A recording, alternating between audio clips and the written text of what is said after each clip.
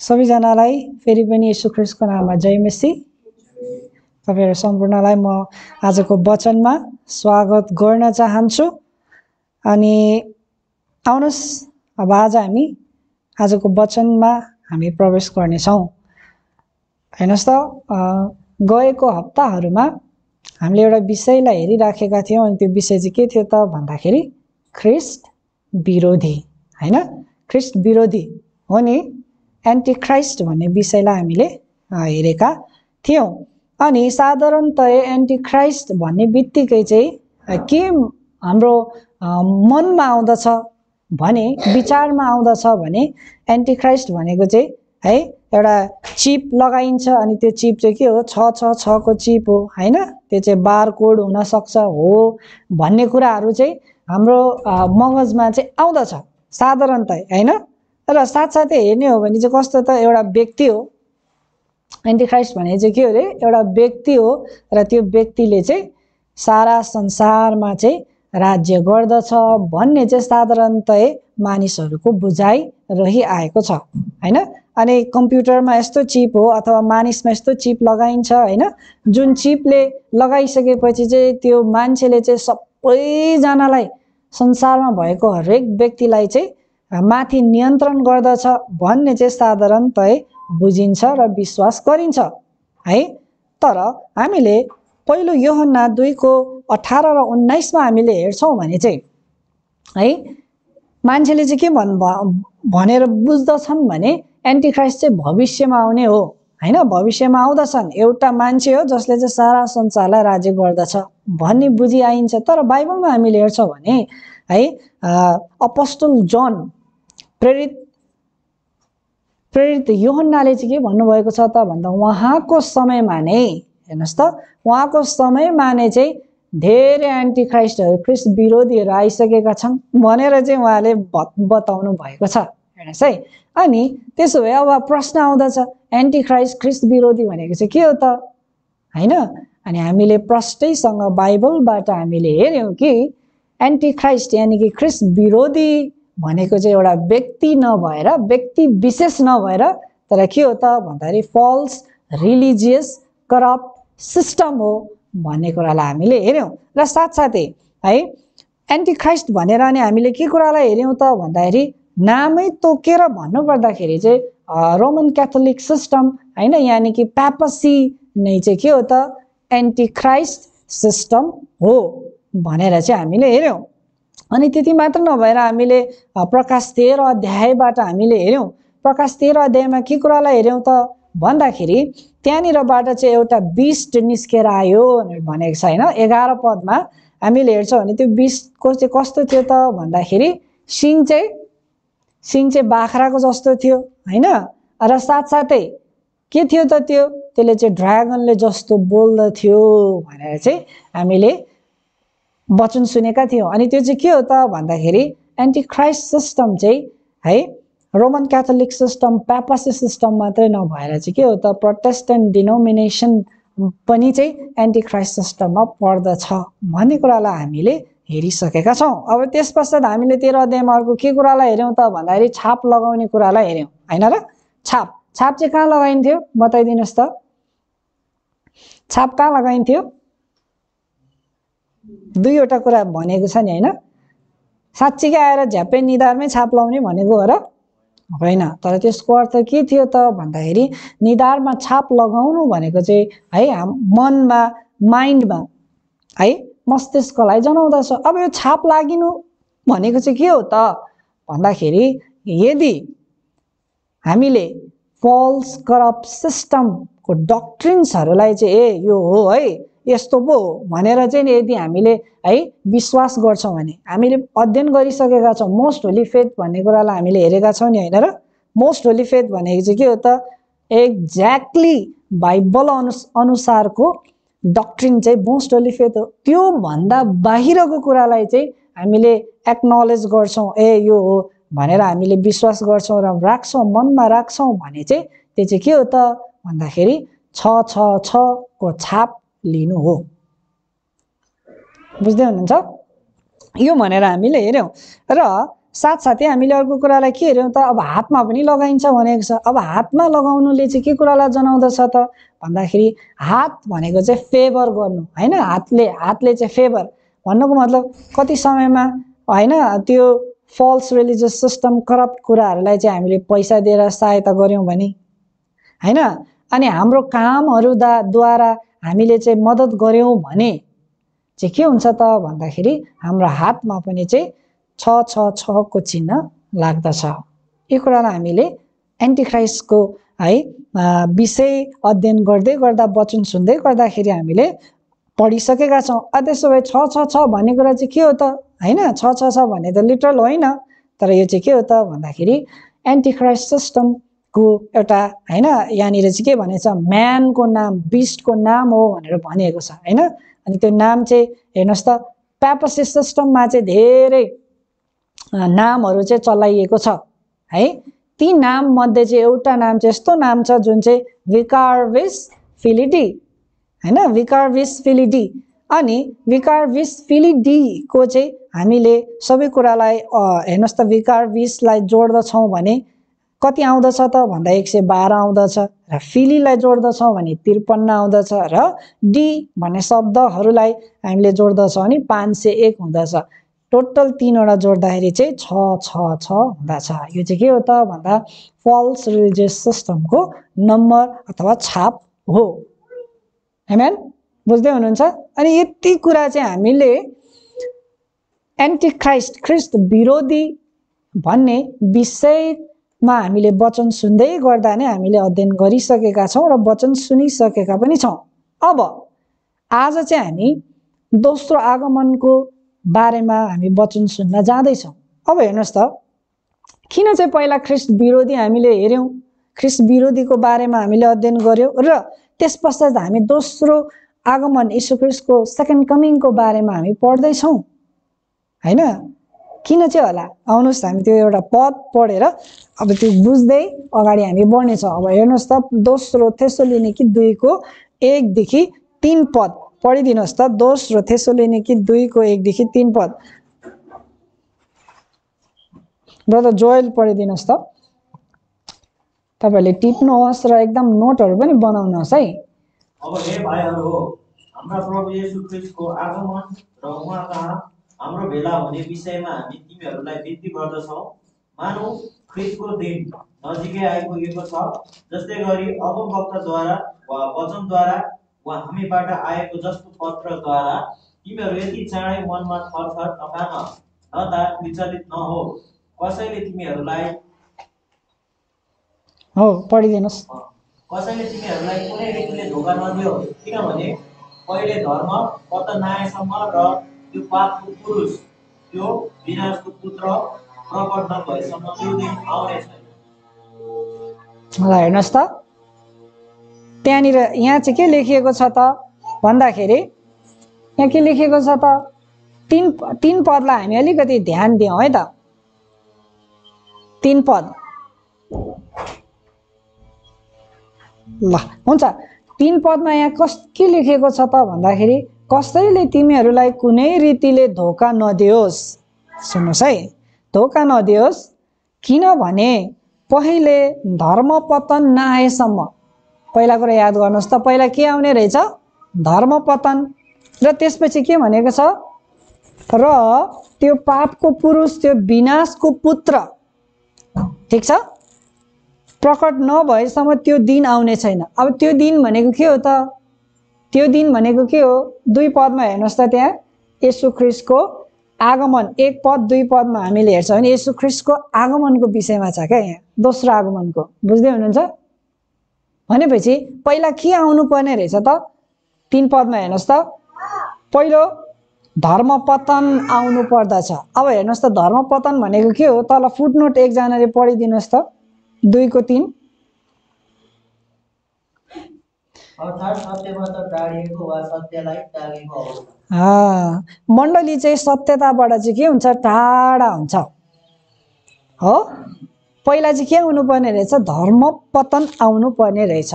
यो चाहिँ हामीले हेरिसकेका छौं। यो चाहिँ आज हाम्रो आँखाकै सामु हैन यी कुराहरू पुरा भइसकेका छन् धर्मपतन हैन र हामीले एन्टी क्राइस्ट सिस्टममा हामीले पढ्दै गर्दाखेरि के कुरालाई पायौं त फल्स डक्ट्रिन चाहिँ मण्डलीमा भित्रिएको छ सोल हेर्नुस् त हो कि हैन सोल चाहिँ मर्छ कि मर्दैन सोल डाइज भनेर हामीले हेर्यौं तर यहाँनिर मण्डलीमा चाहिँ के भित्रिएको छ त सोल इमोर्टल भन्ने डक्ट्रिन भित्रिएको छ हैन ट्रिनिटी हेल लर्ड्स मेमोरियल सपर हेर्नुस् त यी सबै कुराहरू चाहिँ के छ त भन्दाखेरि डक्ट्रिन्सहरू चाहिँ के छ भन्दाखेरि पतन भएको छ मण्डलीबाट बुझ्दै हुनुहुन्छ त्यसो हो भने यी सबै कुराहरू चाहिँ के भएको छ धर्म पतन भइसकेको छ र साथसाथै अर्को के भनेको छ पापको पुरुष विनाशको पुत्र हामीले हेर्यौं नि एन्टी क्राइस्ट सिस्टमको जन्म कसरी भयो रेभलेसन 12 अध्यायमा प्रकाश 12 अध्यायमा हामीले हेर्यौं हैन त्यसपछि 1260 वर्षसम्म कसरी राज्य गर्यो भन्ने कुरालाई हामीले हेर्यौं जन्मियो र जन्मेर चाहिँ के पनि भयो त बढेर म्यान अफ सिन पनि भइसकेको छ भन्ने कुरालाई हामीले हेरिसकेका छौं त्यसो हो भने एन्टी क्राइस्ट सिस्टम आइसकेको छ भने यी दुईटा कुरा पुरा भइसकेको छ भने चाहिँ अब के गर्न जरुरी रहेछ त हामीले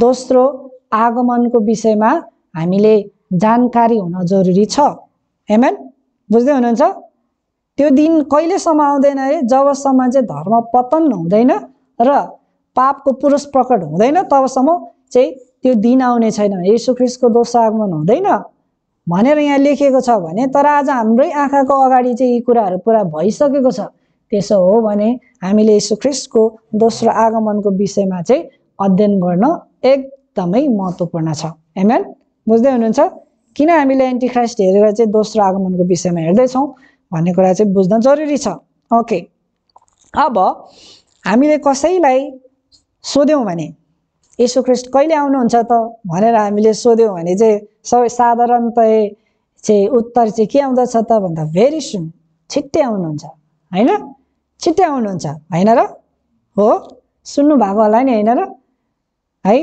म मण्डली जान थालेको पनि 17 वर्ष लगभग 16-17 वर्ष भइसकेछ हेर्नुस् है त्यो अगाडि 16-17 वर्ष अगाडि पनि मैले चाहिँ त्यही कुरा सुनेको थिएँ कि हैन येशू ख्रीष्ट आउँदै हुनुहुन्छ येशू ख्रीष्टको आगमन नजिक छ आउँदै हुनुहुन्छ भनेको 16-17 वर्ष बितिसकेछ भन्नुको मतलब अब तपाईहरु पनि म भन्दा सायद धेरै अगाडिदेखि जान थाल्नु भएको पनि हुन सक्नुहुन्छ भने त्यो भन्दा अगाडिदेखि नै तपाईहरुले पनि सुन्दै आउनु भएको कुरा चाहिँ के हो त भन्दाखेरि येशू ख्रीष्ट आउँदै हुनुहुन्छ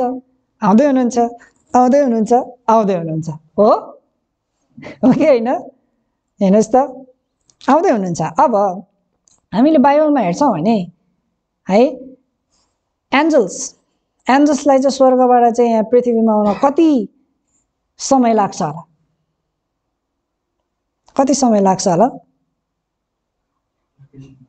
एकैछिनमा आउँछ हामीलाई बाइबलमै लेखिएको छ के बाइबलमै छ हामीले हेर्छौं भने दानियल है अगमवक्ताले जब प्रार्थना गरिराख्नु भएको थियो त्यो चाहिँ हामी 9 अध्यायमा पाउँछौं दानियल 9 अध्यायमा प्रार्थना गर्दै गर्नुहुँदा नै एन्जल चाहिँ एकदम बेगले आयो भनेर भन्दछ क्या प्रार्थना गर्दै एन्जल चाहिँ स्वाट्टै चाहिँ के गरेको छ त भन्दा दानियलले प्रार्थना गर्दै गरेको ठाउँमा चाहिँ आइपुगेको छ कहाँबाट स्वर्गबाट त्यसभए विदिन अ सेकेन्ड आँखाको एक झिमिकमा चाहिँ स्वर्गदूत है स्वर्गबाट चाहिँ पृथ्वीमा आउन सक्दछ भने हेर्नुस् त येशू ख्रीष्ट झन् स्वर्गदूतहरु भन्दा पनि महान हुनुहुन्छ उहाँ आउन सक्नुहुन्न र आउन सक्नुहुन्छ तर पनि किन यति धेरै समय लागिराखेको छ हैन हो नि अब कसैलाई अब कुन समयमा आउनुहुन्छ के हो भनेर भन्यो भने चाहिँ प्राय सबैजनाले चाहिँ के कुरा भन्नुहुन्छ भने कहिले आउनुहुन्छ छिट्टै चाहिँ आउनुहुन्छ कहिले चाहिँ थाहा छैन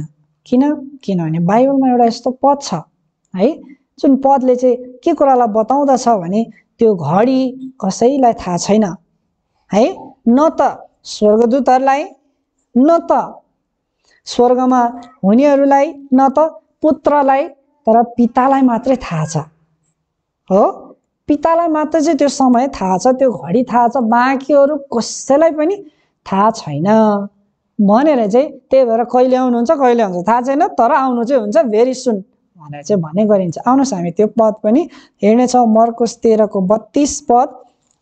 तपाईहरूले मत्तीमा पनि त्यो कुरा पाउनुहुन्छ, तर हामी अहिले चाहिँ मर्कुस 13 को 32 पदलाई हामी हेर्नेछौँ। सिस्टर सुनिता लाई पढिदिनु हुन म अनुरोध गर्न चाहन्छु।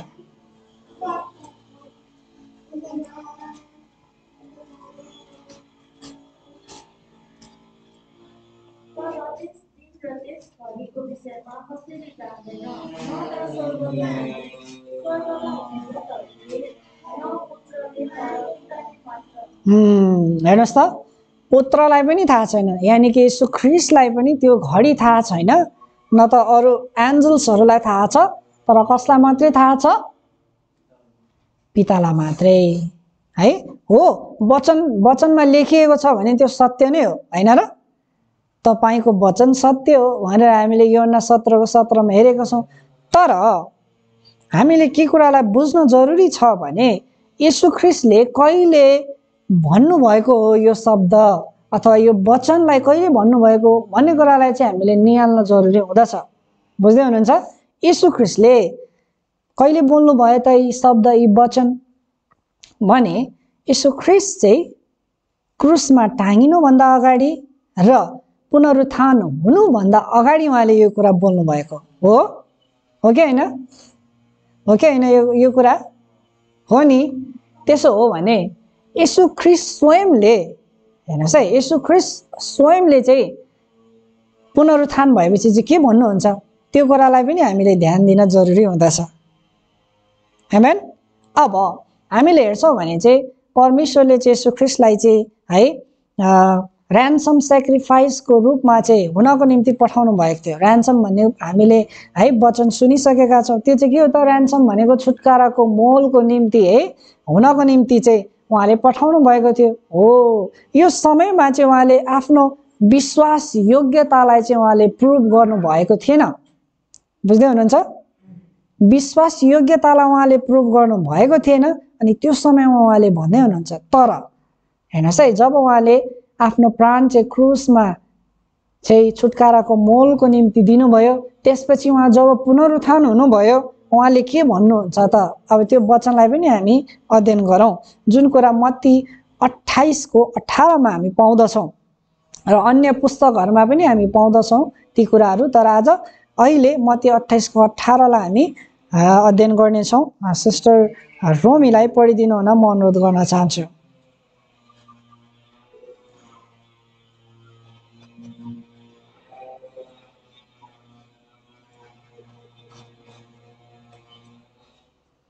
मत्ती 28 को 18।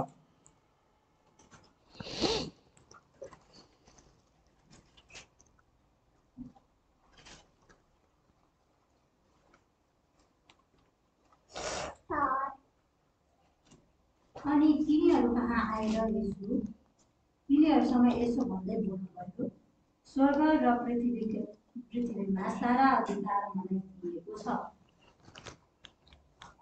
आमेन। हेर्नुहोस् त, यहाँ येशूले के भन्दै हुनुहुन्छ? पुनरुत्थान भइसक्नु भएपछि के भन्नुभयो? हेर, कहाँको? स्वर्ग र पृथ्वीमा सारा अधिकार।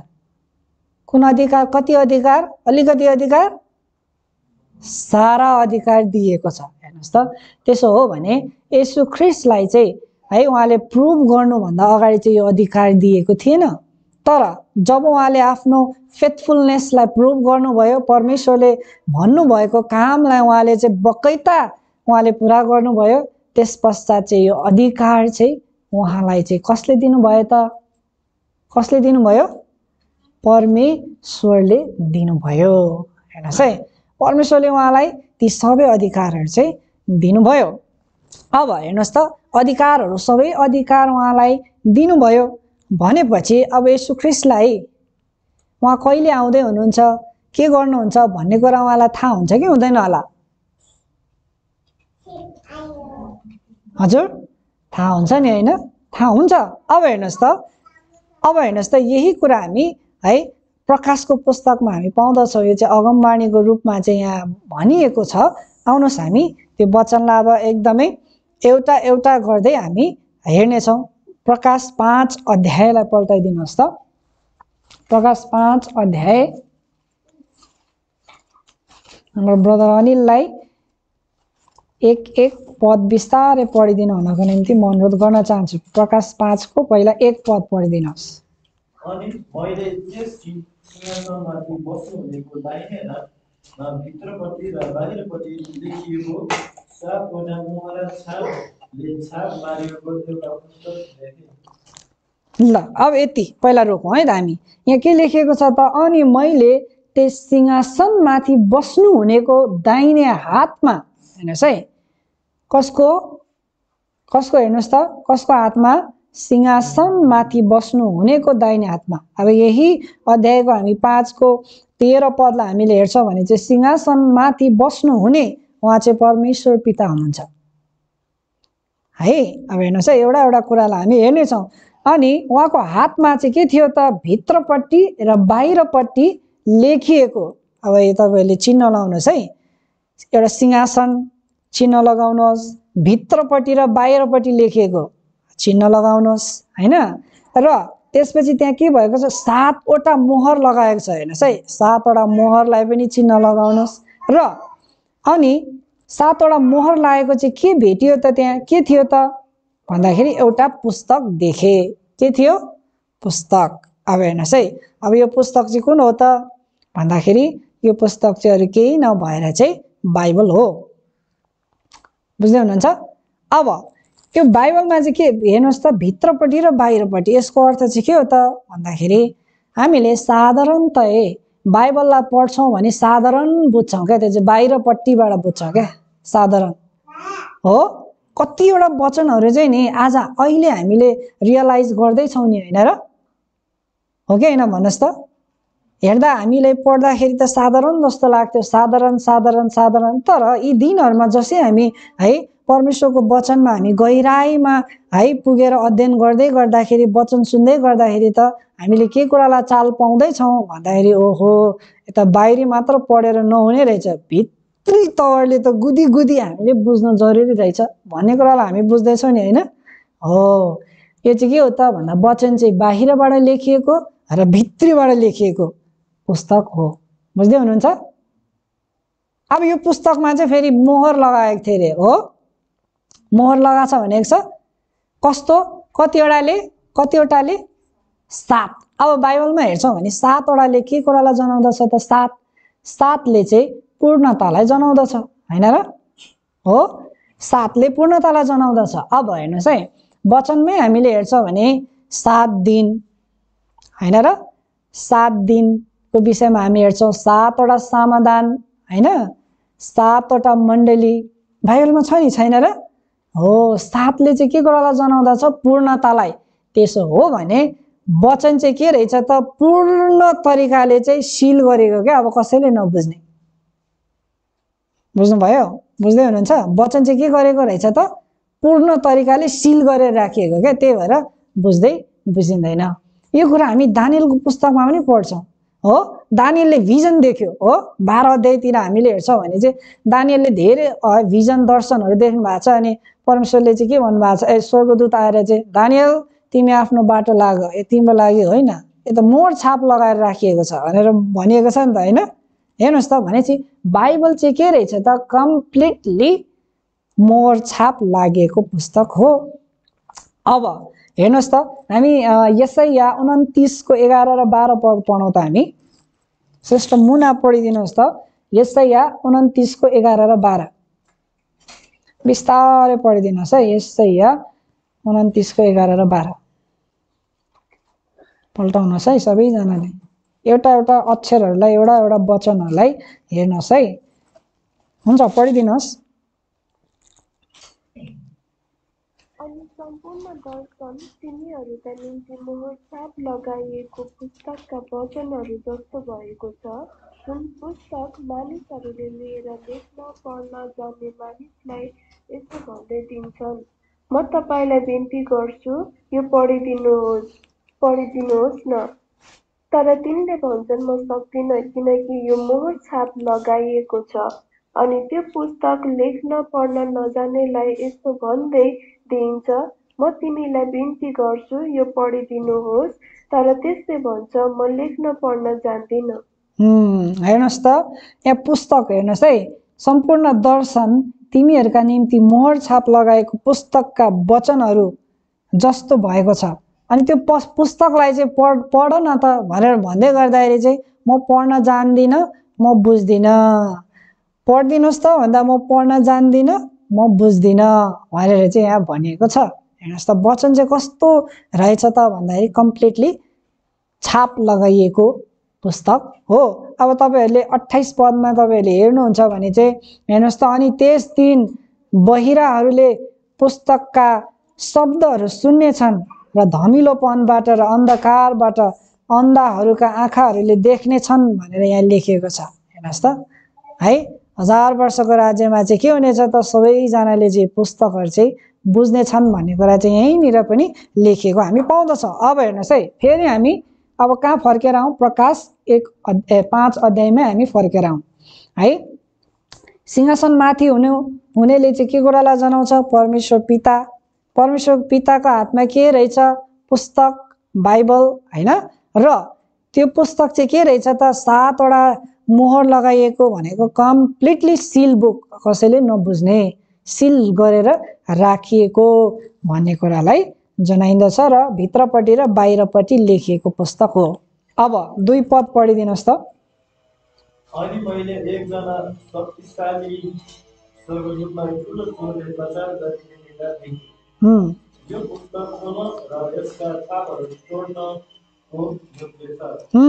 अब हेर्नुहोस् त, शक्तिशाली स्वर्गदूतले चाहिँ के गर्यो त, यहाँनिर प्रचार गरिराखेको देख्यो है। अनि के भन्यो त भन्दाखेरि यो पुस्तक खोल्न, यो पुस्तक खोल्न र यसका छापहरू तोड्न। छाप त 7वटा लगाइएको थियो होइन। को चाहिँ योग्य छ त, को योग्य छ होइन, को योग्य छ। अब त्यसपछि पढिदिनुहोस् त। अनि यो पुस्तक खोल्न र त्यसमा हेर्न सक्ने न स्वर्गमा न पृथ्वीमाथि न पृथ्वीमुनि कोही थियो। ल हेर्नुहोस् त, अब त्यो पुस्तक खोल्ने त कोही पनि छैन, यो योग्यको स्वर्गमा पनि छैन, पृथ्वीमा पनि कोही पनि छैन। हेर्नुहोस् त, अब पढिदिनुहोस् त 5। अनि हजुर 4 पद। किनकि त्यो पुस्तक खोल्न पढ्न र त्यसमा हेर्न सक्ने कोही योग्यको पाएन।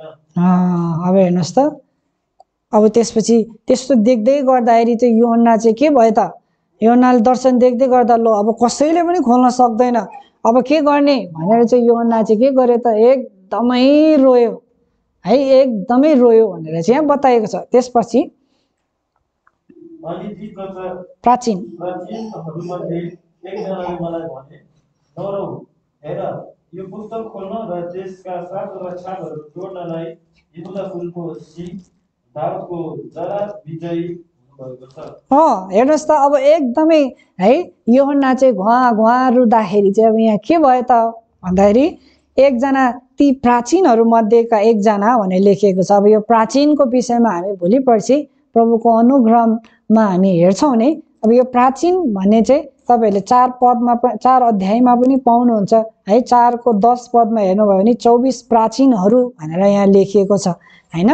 अब ती 24 प्राचीनहरू मध्ये चाहिँ एकजनाले चाहिँ के गर्यो त है, एकजनाले चाहिँ आएर चाहिँ यहाँ के भनेको छ त, नरौ, हेर, यो पुस्तक खोल्न, सुन्नुहोस् त, यो पुस्तक खोल्न। हेर्नुहोस् है, बन्द गरेको थियो नि होइन। अब यो पुस्तक खोल्न र यसका 7वटा छापहरू तोड्न। 7वटा, एउटा मात्र होइन, कतिवटा, 7वटा, किनकि 7वटै मोहर लगाएको थियो नि होइन। 7वटा छापहरू तोड्नलाई यहुदाको कुलको सिंह दाउदको जरा विजय हुनुभएको छ। अब यहुदा कुलको सिंह को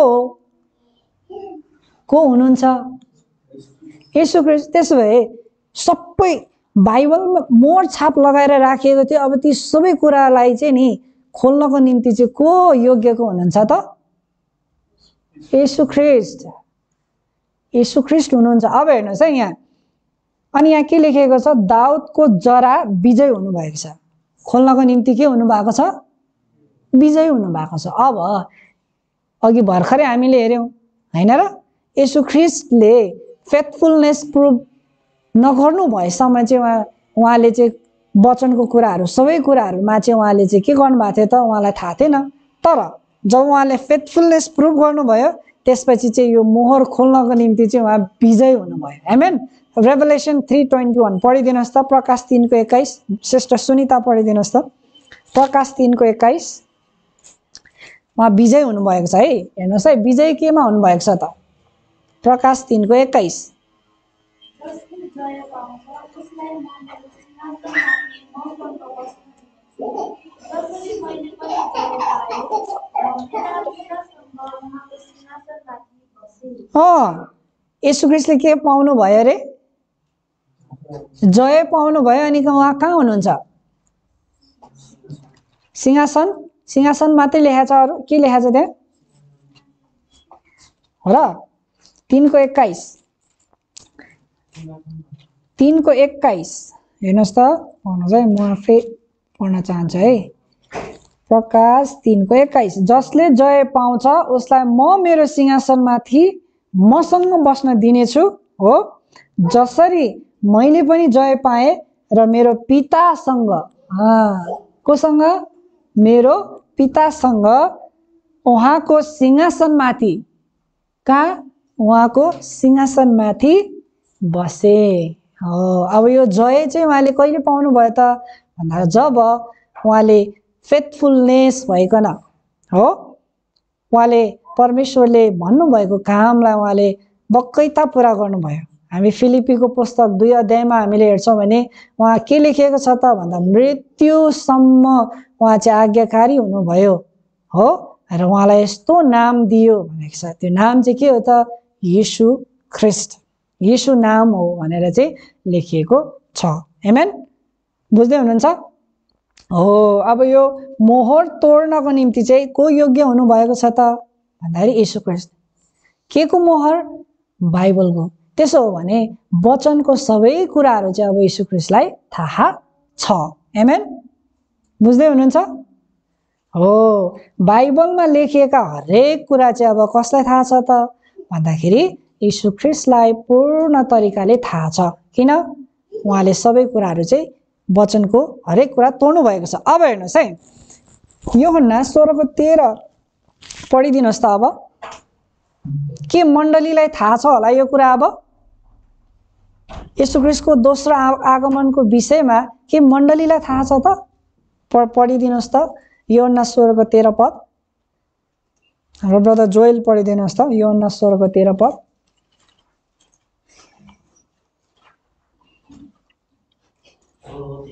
हजुर। तापनि जब उहाँ अर्थात् सत्यको आत्मा आउनुहुन्छ तब उहाँले तिमीहरूलाई सबै सत्यता भित्र डोराउनुहुनेछ, किनभने उहाँ आफ्नै तर्फबाट बोल्नुहुने छैन, तर उहाँले जे सुन्नुहुनेछ उहाँ त्यही बोल्नुहुनेछ, अनि उहाँले तिमीहरूलाई आउने कुराहरू बताउनुहुनेछ। आउने कुराहरू हेर्नुहोस् त यहाँ के लेखेको छ? तिमीहरूलाई सबै सत्यता भित्र डोराउनु हुनेछ। तिमी भनेको यहाँ को हो त? यसोले कसलाई भन्दै हुनुहुन्छ यहाँ? तिमीहरूलाई भनेर भन्दै गर्दाखेरि मण्डलीलाई हो। कसले को पठाउँछु भन्दै हुनुहुन्छ? उहाँले पवित्र आत्मालाई पठाउँछु भन्दै हुनुहुन्छ हो। अब हेर्नुहोस् है, त्यसो हो भने जब येशू ख्रीष्टको पुनरुत्थान भयो, उहाँले सबै कुरा उहाँ विजय हुनुभयो, त्यसपछि उहाँले है सबै कुरा उहाँलाई थाहा छ र उहाँले कसलाई पठाउनु भयो त भन्दाखेरि पवित्र आत्मालाई मण्डलीमा पठाउनु भयो। कहिले? पेन्तिकोसको दिनमा हो। पेन्तिकोसको दिनमा पठाउनु भयो। अब के छ त भन्दाखेरि मण्डलीलाई पनि उहाँको दोस्रो आगमनको विषयमा चाहिँ अब जानकारी छ, अवगत छ। आमेन। बुझ्दै हुनुहुन्छ? पहिले परमेश्वर पितालाई मात्रै थाहा थियो हो, किनकि येशू ख्रीष्ट स्वयंले पनि त्यही भन्नुभयो हैन र? जब उहाँ पुनरुत्थान हुनुभयो त्यस पश्चात येशू ख्रीष्टलाई पनि थाहा भयो र थाहा छ उहाँलाई। बुझ्दै हुनुहुन्छ? त्यसपछि उहाँले मण्डलीलाई के गर्नुभयो? पवित्र आत्मा पठाइदिनु भयो। अब पवित्र आत्माले कसको विषयमा बोल्नुहुन्छ त भन्दाखेरि येशू ख्रीष्टले भन्नुभएको कुरा चाहिँ के गर्नुहुन्छ? सम्झना दिलाइदिनु हुनेछ, पूर्ण सत्यतामा डोराउनुहुन्छ। पूर्ण सत्यता भने के हो त भन्दाखेरि जति पनि सिक्रेट्सहरू छ बाइबलको सबै सत्यता चाहिँ अब रिभिल हुँदछ। आमेन, बुझ्दै हुनुहुन्छ? त्यसो हो भने येशू ख्रीष्टको दोस्रो आगमनको विषयमा अब मण्डलीलाई पनि जानकारी छ। बुझ्दै हुनुहुन्छ? आमेन। अब नो मोर सिक्रेट्स, तर मण्डलीलाई पनि थाहा छ। आउनुहोस्, यसै कारणले गर्दाखेरि त वचनमा लेखिएको छ है। पहिलो थेसलोनिकी 5:1 पढिदिनुहोस् त। मण्डलीलाई थाहा छ भनेर कतै लेखिएको छ र? छ, त्यही पद हामी हेर्नेछौँ। पहिलो थेसलोनिकी 5:1 ब्रदर अमर पढिदिनुहोस् त।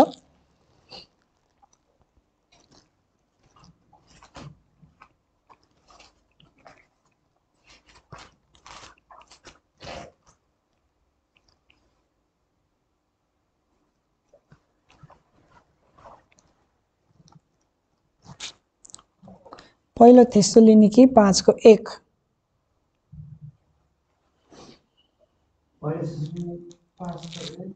तर भाइहरू, समय र बेला बखतको विषयमा मैले तिमीहरूलाई लेख्नुपर्ने तिमीहरूलाई खाँचो छैन। यहाँ हेर्नुहोस् त के भनेको छ त? समय र बेला बखतको विषयमा, समय र के को विषयमा? बेला बखतको विषयमा मैले तिमीहरूलाई लेख्नुपर्ने तिमीहरूलाई खाँचो छैन। अब यो कुन समय र कुन बेला बखतको कुरा हो त? हैन र? अब पहिलो थेसलोनिकी 4:16 - 18 पनि पढिदिनुहोस् त।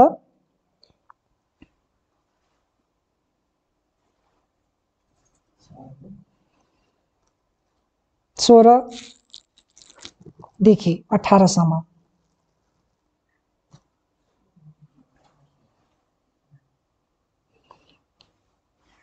पहिलो थेसलोनिकी। किनकि तब आफै आज्ञावली कौलासित प्रधान स्वर्गदूतको आवाज र परमेश्वरको दुवैको साथमा स्वर्गबाट बोलिन्छ अनि क्रिसमा मरेकाहरू पहिले बौरेर उठ्नेछन्। त्यसपछि हामी जीवित हुनेर रहिरहेका प्रभुलाई आकाशमा भेट्न उनीहरूसित एकसाथ बादलमा उठाइनेछौँ अनि त्यसरी हामी सधैँ प्रभुको साथमा रहनेछौँ। यसकारण यी वचनहरूद्वारा एक अर्कालाई सान्त्वना दिएको हो। यो कुन विषय र घडीको बारेमा तिमीहरूलाई बताउन जरुरत छैन त? येशू ख्रीष्टको दोस्रो आगमनको विषयमा। किन? कन्टेक्स्ट के को छ? कन्टेक्स्ट त दोस्रो आगमनको विषयमा छ नि, हैन र? अब अहिले हेर्नुहोस् है, 1500 AD तिर मात्रै यो वचनको चाहिँ है अध्याय, त्यसपछि पद चाहिँ छुट्याइएको हो के। त्योभन्दा अगाडि त नि है प्रेरित पावलले थेसलोनिकीको मण्डलीलाई यो कुरा लेख्दै गर्नु हुँदाखेरि उहाँले सबै छुट्याएर लेख्नु भएको थिएन। उहाँले त लस्करै सबै कुरा लस्करै लेख्दै जानुभएको। बुझ्दै हुनुहुन्छ? अब कन्टेक्स्ट चाहिँ के को हो त भन्दाखेरि दोस्रो आगमन हो। दोस्रो आगमनको विषयमा है, समय घडीको विषयमा चाहिँ मैले तिमीहरूलाई बताइराख्न जरुरत छैन। अब तल 5:2 पढिदिनुहोस् त। किन बताइराख्न जरुरत छैन त? किनकि राति चोर जसरी आउँछ प्रभुको दिन त्यसरी नै आउँछ भने तिमीहरू आफैलाई राम्ररी थाहा छ। हो, तिमीहरू आफैलाई राम्ररी थाहा छ के। मैले तिमीहरूलाई बताइराख्नु जरुरत छैन। किन? तिमीहरूलाई यो आवश्यक छैन भनेर होइन नि, आवश्यक छैन भनेर होइन क्या। हामी कति कुरा बताउँदैनौँ। किन बताउँदैनौँ? किनभने कुनै कुराहरू आवश्यक हुँदैन तब बताउँदैनौँ नि, होइन? तर यो आवश्यक नभएर होइन, तर किन नबताउने भनेको त पावलले भन्दाखेरि तिमीहरूलाई सबैलाई राम्ररी थाहा छ, राम्ररी थाहा छ तिमीहरूलाई। आमेन, बुझ्दै हुनुहुन्छ? हो, त्यसो हो भने अब मण्डलीलाई पनि पवित्र आत्माको प्रकाशद्वारा दोस्रो आगमनको विषयमा चाहिँ जानकारी छ। आमेन। र पहिलो मण्डलीलाई यी सबै कुराहरू प्रकाश पारिएको थियो। त्यसै कारणले त बाइबल लेखिएको छ। आमेन, हालेलुया। हो, अब यो विषय चाहिँ के हो त?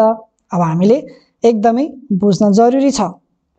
अब हेर्नुहोस् है त, अब दोस्रो आगमनको विषयमा हामीले पढ्नको लागि चाहिँ 5वटा भागहरूमा चाहिँ हामीले विभाजित गरेका छौँ, 5वटा भाग।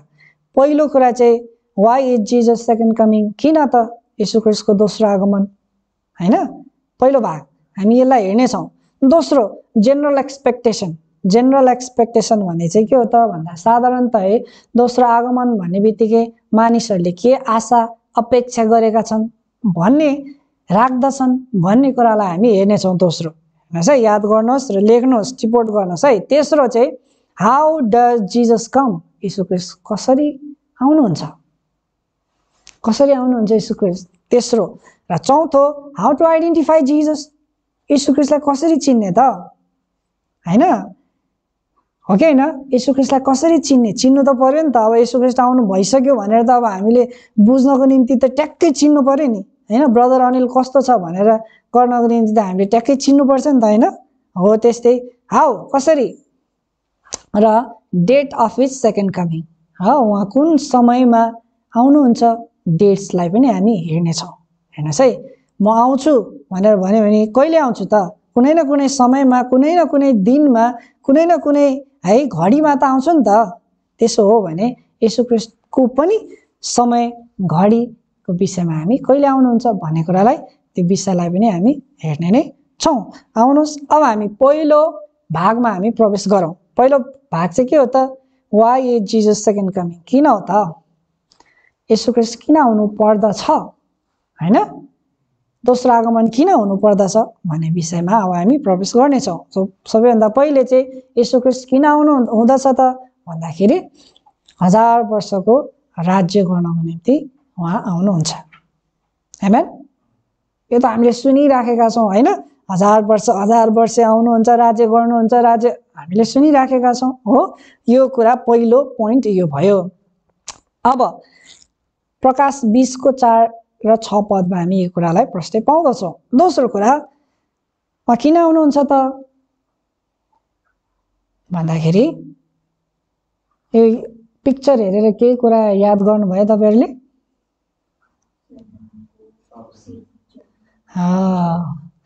शैतानको शिर कुच्चाउनको निम्ति उहाँ आउनु हुन्छ है। जुन कुरा हामीले पाठ 21 मा हामीले विस्तृत रूपमा अध्ययन गरिसकेका छौँ। हामीले के कुन पाठमा हामीले अध्ययन गर्यौं त भन्दाखेरि कुन शीर्षकमा भन्दा seed of a woman and seed of a serpent हो, स्त्रीको सन्तान र सर्पको सन्तान भन्ने विषयमा हामीले यी कुरालाई अध्ययन गरिसकेका छौँ, हैन? यो चाहिँ उत्पत्ति 3 को 15 मा छ। ओके, त्यसो भए शैतानको शिर कुच्चाउनको निम्ति उहाँ आउनु हुँदछ। अर्को चाहिँ के हो त भन्दाखेरि उहाँ न्याय गर्नको निम्ति आउनु हुँदछ। के गर्नको निम्ति? न्याय गर्नको निम्ति। अब तपाईहरुलाई म एउटा प्रश्न गर्न चाहन्छु, न्याय चाहिँ है, न्याय चाहिँ 24 घण्टाको हुन्छ हो? कति हुन्छ न्याय? कति समय?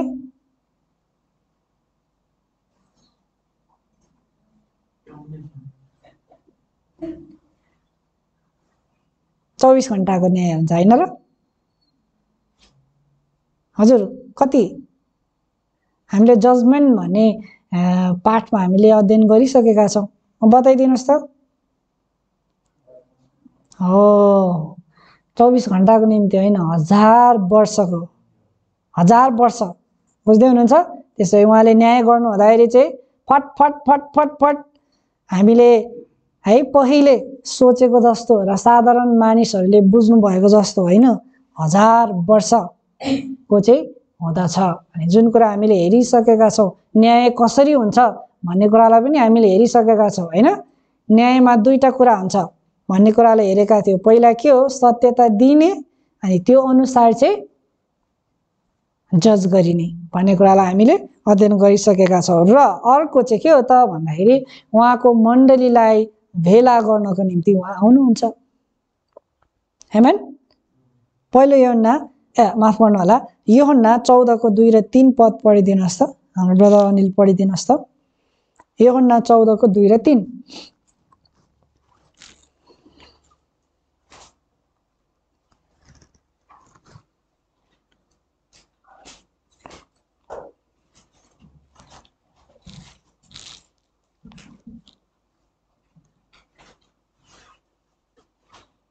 मेरा पिताको घरमा धेरै वासस्थानहरू छन्, त्यस्तो नहुँदो हो त मैले तिमीहरूलाई भने थिएँ, म तिमीहरूका निम्ति ठाउँ तयार पार्न जान्छु। अनि गएर मैले तिमीहरूका निम्ति ठाउँ तयार पारेँ भने म फेरि आउनेछु, अनि म जहाँ छु त्यहाँ तिमीहरू पनि हौ भनेर म तिमीहरूलाई आफ्नो कहाँ लिनेछु। यहाँ यीशु ख्रीष्टले चाहिँ के भन्नुभएको छ त? मेरा पिताको घरमा धेरै वासस्थानहरू छन्, हो, म जान्छु, तिमीहरूको निम्ति वासस्थान तयार पार्छु र फेरि म तिमीहरूलाई के गर्न आउँछु? लिन आउँछु। आमेन। हो, उहाँ किन आउनु हुँदछ त भन्दाखेरि उहाँको मण्डलीलाई भेला गर्नको निम्ति उहाँ आउनुहुन्छ। आमेन। र अर्को उहाँले के गर्नुहुन्छ त भन्दाखेरि शैतानलाई चाहिँ के गर्नुहुन्छ? बाँध्नको निम्ति आउनुहुन्छ, 1000 वर्षको निम्ति, जुन कुरा प्रकाश 20:2 लेखिएको छ। आमेन। बुझ्दै हुनुहुन्छ? हामीले बारम्बार प्रकाश 20 अध्यायलाई हामीले हेरिराखेका छौँ, त्यसै कारणले गर्दा तपाईँले टिपोट गर्नुहोस् र फेरि एकपटक घर गएर पढ्नुहोस्। 20:2 लेखिएको छ। र अर्को चाहिँ के हो त भन्दाखेरि नि उहाँ किन आउनुहुन्छ त भन्दा सबैजनालाई चाहिँ रेजरेक्ट गर्नको निम्ति, है, रेजरेक्ट गर्नको निम्ति आउनुहुन्छ। अब हेर्नुहोस् त, हाम्रो जतिजना पुस्ता हामीले नदेखेका हाम्रो हजुरबाउ जिजु बाजे होइन, सबैजना चाहिँ के गर्नुहुन्छ त भन्दाखेरि यही पृथ्वीमा चाहिँ रेजरेक्ट हुनुहुन्छ। आमेन। त्यो क्षण कस्तो आनन्दको क्षण हुनेछ हेर्नुहोस् त।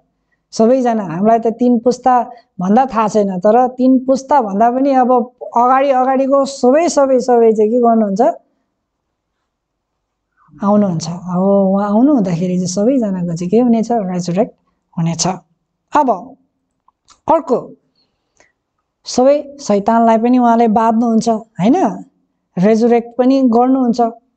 अब सबै कुरा के का लागि त भन्दाखेरि हिब्रू 9:28 प्रष्ट लेखिएको छ, मुक्ति दिनको निम्ति। आमेन।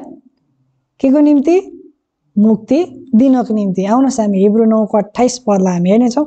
सिस्टर मुना पढिदिनुहोस् त हिब्रू 9:28।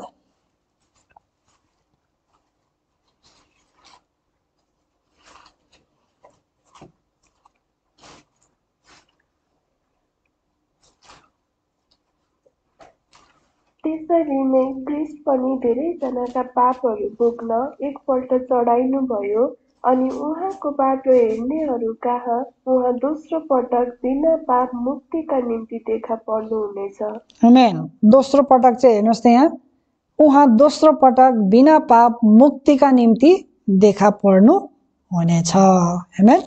अनि यही कुरा हामीले 3 वेज है, 3 वेज पढ्दै गर्दाखेरि नि हामीले पढेका थियौँ है।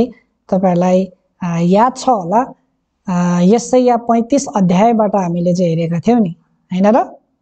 तेस्रो मार्ग खोलिनेछ, राजमार्ग खोलिनेछ, तेस्रो बाटो हो, त्यहाँबाट चाहिँ सबैजना चाहिँ राजमार्गबाट भएर चाहिँ जानेछ भन्ने कुरामा हामीले हेरिसकेका छौँ। अब यो रह्यो पहिलो भाग, यीशु ख्रीष्टको दोस्रो आगमन किन हुँदछ भन्ने कुरालाई हामीले हेर्यौँ, पहिलो भाग। अब दोस्रो चाहिँ के हो त भन्दाखेरि के थियो दोस्रो? जेनरल एक्सपेक्टेसन, साधारण अपेक्षा, आशा है। दोस्रो आगमन भन्ने बित्तिकै के आउँदछ त र के विश्वास गरिराखेका छन् त भन्ने कुरालाई अब हामी हेर्नेछौँ।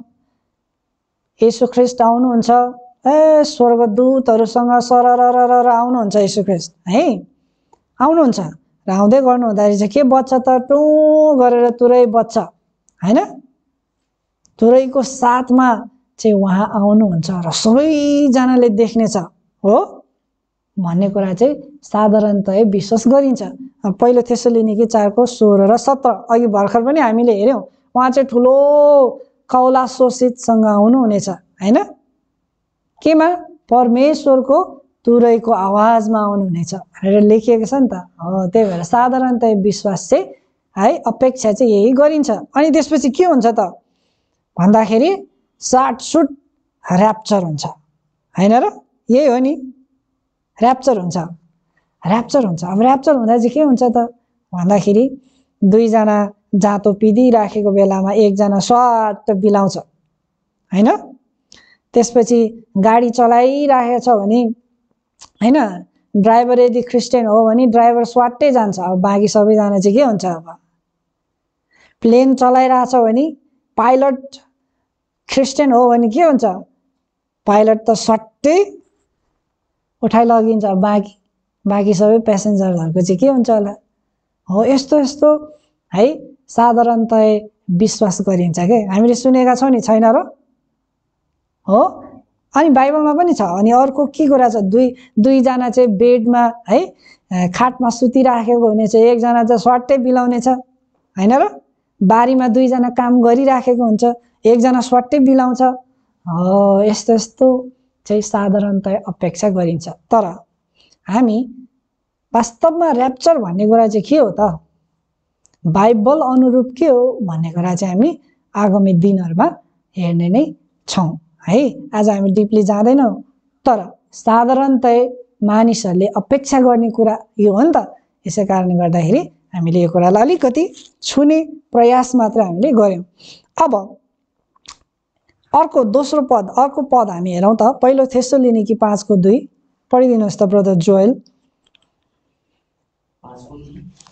पहिलो थेसलोनिकी 5:2 हामीले अघि पनि हेरिसकेका छौँ, फेरि हेर्नेछौँ। राति चोर जसरी आउँछ प्रभुको दिन त्यसरी नै आउँछ भने तिमीहरू आफैलाई राम्ररी थाहा छ। ल हेर्नुहोस् त, यहाँ हेर्नुहोस् त के लेखेको छ।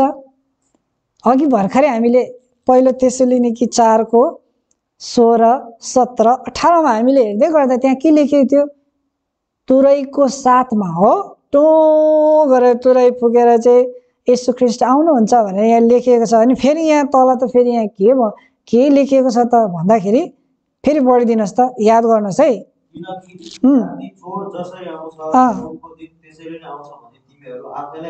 ल हेर्नुहोस् त, यहाँ के भनेको छ, चोर जसरी आउँछ उहाँ त्यसरी नै आउनुहुन्छ हो। अब चोर कसरी आउँछ, तुरै टो आम कमिङ भन्दै आउँछ। म चोर नआउँदैछु भनेर आउँछ चोर। हेर्नुहोस् है, अब यहाँ त के लेखिएको छ त, चोर जसरी आउँछ उहाँ त्यसरी नै आउनुहुन्छ। याद गर्नुहोस् है। अब यो दुईटा पद नै, यी दुई पदहरू नै चाहिँ के छ त, दुई पदहरूमा यसो साधारण हेर्ने हो भने मिलापमा हामी देख्दैनौँ हो। एउटा पदले तुरै फुकेर आउँछ भनेर लेखिएको छ, अर्को पदले चाहिँ फेरि सटक सुटुक चोर जसरी आउँछ भनेर लेखिएको छ हो। त्यसो भए के हो त, येशू ख्रीष्ट कसरी आउनुहुन्छ, तुरै फुकेर सबैले सुन्ने गरेर आउनुहुन्छ कि साटक सुटुक चोर जसरी आउनुहुन्छ उहाँ, हैन र हो कि हैन। अर्को पद पनि हामी हेर्नेछौँ, पढिदिनुहोस् त। यो माफ गर्नु होला, प्रेरित 1:11 सिस्टर रोमी पढिदिनुहोस् त।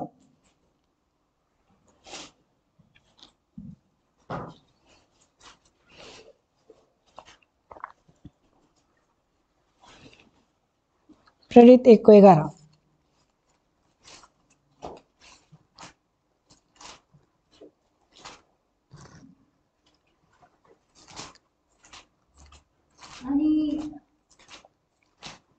अनि उनीहरूले भने, हे गालीलका मानिसहरू, तिमीहरू किन आकाशतिर हेर्दै उभिँदैछौ? तिमीहरूको बीचबाट स्वर्गमा उठाइनु भएको यही येशू नै यही प्रकारले आउनुहुनेछ जसरी तिमीहरूले उहाँलाई स्वर्गतिर जाँदै गर्नु भएको। अब हेर्नुहोस् त, यहाँ जसरी येशू ख्रीष्ट यहाँबाट अहिले जाँदै हुनुहुन्छ त्यसरी नै उहाँ आउनुहुनेछ भनेर पनि यहाँ लेखिएको छ हैन र। अब यो समयमा उहाँ चाहिँ कहाँ हुनुहुन्थ्यो त भन्दाखेरि तपाईँहरूले 12 पद हेर्नुभयो भने जैतुन डाँडामा चाहिँ, जैतुन डाँडाबाट चाहिँ उहाँ स्वर्गतिर उठाइ लगिनु भएको थियो। यसै कारणले गर्दा जसरी जानुहुन्छ त्यसरी आउनुहुन्छ भनेपछि के गर्नुहुन्छ, उहाँ जैतुन डाँडामा नै आउनुहुन्छ हो नि। सुन्नु भएको छ, जैतुन डाँडामा नै उहाँ आउनुहुन्छ है भनेर चाहिँ बुझ्ने गरिन्छ साधारणतया। हेर्नुहोस् है, साधारणतया यो बुझ्ने गरिन्छ र अब जैतुन डाँडामै आउनुहुन्छ उहाँ भनेर धेरै मानिसहरू जैतुन डाँडामै अब येशू ख्रीष्ट कहिले आउनुहुन्छ भनेर चाहिँ कुरेर बसिराखेको पनि हामीले सुनेका छौँ। अर्को पद प्रकाश 1 को 7 पद पढिदिनुहोस् त ब्रदर अनिल। प्रकाश 7 को 1 1 को 7 हजुर प्रकाश 1 को 7।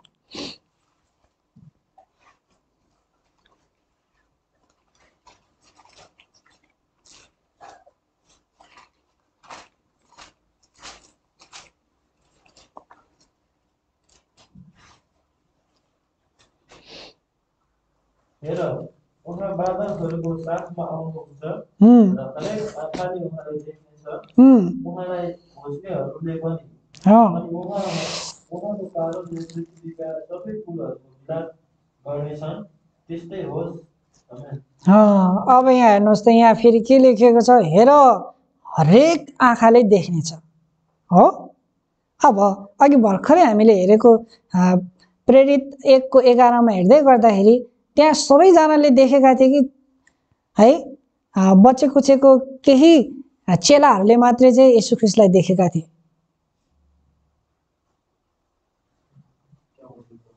हो त्यहाँ बसेका मानिसहरूले मात्रै देखाएको थियो नि होइन र। फेरि यहाँ प्रकाश 1 को 7 मा हेऱ्यो भने फेरि हरेक आँखाले देख्नेछ। हरेकले देख्छ भने चाहिँ त सबैले देख्नु पर्यो नि होइन र। त्यसो हो भने हेर्नुहोस् त प्रेरित 1 को 11 र प्रकाश 1 को 7 फेरि यहाँ अमिल्दो जस्तै देखिन्छ क्या होइन र। अमिल्दो जस्तो देखिन्छ। फेरि अब हामीलाई प्रश्न आउँछ, त्यसो भए येशू ख्रीष्ट चोर जसरी सुटुक्क आउनुहुन्छ कि हरेक आँखाले देख्ने गरेर आउनुहुन्छ कि होइन, कसरी आउनुहुन्छ त, कसरी आउनुहुन्छ? आउनुहोस् हामी अर्को एउटा पद पनि हामी पढ्नेछौँ। प्रकाश माफ गर्नु होला यूहन्ना 14 को 19। हाम्रो कसले सिस्टर सुनितालाई पढिदिनुहोस् त यूहन्ना 14 को 19।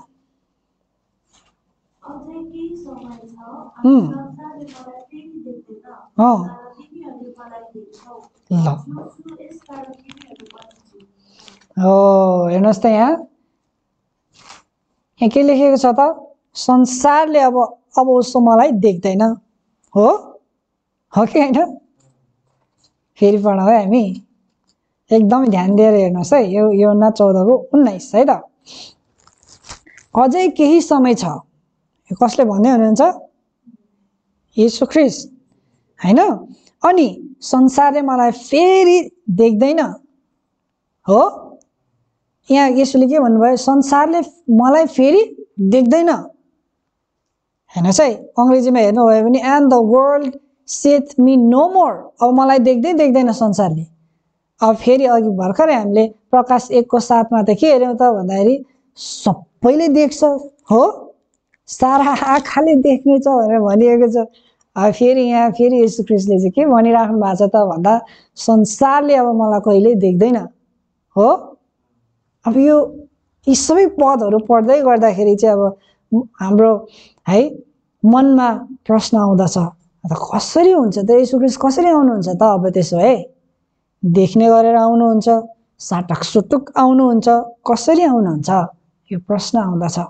अब यी सबै प्रश्नहरूको उत्तर पाउनको निम्ति फेरि दोस्रो भागमा पनि हामीले 5वटा कुरालाई चाहिँ अब अध्ययन गर्नुपर्ने हुँदछ। बुझ्दै हुनुहुन्छ? दोस्रो भागमा पनि 5वटा सब पार्टलाई क्या हामीले बुझ्नुपर्ने हुँदछ। त्यो चाहिँ के हो त भन्दाखेरि हाउ ही केम। येशू ख्रीष्ट आउँदै गर्नु हुँदाखेरि पहिलो आगमनमा है पहिलो पटक उहाँ आउनु हुँदाखेरि चाहिँ कुन प्रकृतिमा कसरी आउनु भएको थियो? How he came, how he died. उहाँ कसरी मर्नु भयो? बुझ्दै हुनुहुन्छ? उहाँ कसरी आउनुभयो पहिलो कुरा हामीले यो बुझ्न एकदमै महत्त्वपूर्ण छ। दोस्रो हाउ ही डाइड, उहाँ कसरी मर्नुभयो भन्ने कुरा हामीले बुझ्न जरुरी छ। तेस्रो चाहिँ हाउ ही वाज रेजुरेक्टेड हो, कुन प्रकृतिमा उहाँ चाहिँ पुनरुत्थान हुनुभयो, शरीरमै हो कि आत्मिक तवरमा हो, केमा हो त? यो कुरा पनि हामीले एकदमै बुझ्न जरुरी छ। र चौथो कुरा हाउ इज ही नाउ, उहाँ अहिले कुन प्रकृतिमा हुनुहुन्छ, बुझ्दै हुनुहुन्छ। र अन्तिम चाहिँ how will he come again, अब बल्ल आउँछ के, उहाँ कसरी आउनुहुनेछ त, अब त्यसो भए उहाँ फेरि आउनुहुँदा चाहिँ कसरी आउनुहुन्छ हो, यी सबै कुरा चाहिँ अब हामी आउँदो हप्तामा हामी हेर्नेछौँ। आमेन, बुझ्दै हुनुहुन्छ। ल आज हामी यहीँनिर रोक्नेछौँ, आउने हप्तामा चाहिँ हामी यहाँबाट फेरि पनि अगाडि बढ्ने नै छौँ। तपाईँहरू सम्पूर्णलाई धेरै धेरै धन्यवाद। अनि आजको वचनमा एकदमै ध्यान दिएर तपाईँहरूले सुन्नुभयो। अनि आजको वचन हामी यहीँ नै राख्नेछौँ।